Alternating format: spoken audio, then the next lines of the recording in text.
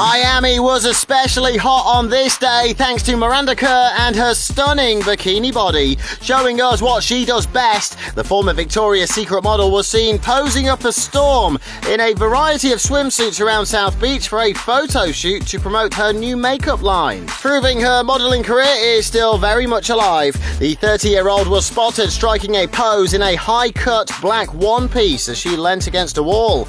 And while Orlando Bloom's girl was looking amazing, we couldn't help but notice she was looking very thin. In other Kerr news, Vogue have revealed that the star and her underwear was one of the real-life targets of the Hollywood bling ring group. With the Sofia Coppola film coming out soon, it has been revealed that the real thief stole lingerie from the Aussie beauty's home. So while she might be cutting back on her work for Victoria's Secret, it doesn't seem like we'll be seeing any less of Miranda and her stunning bikini body.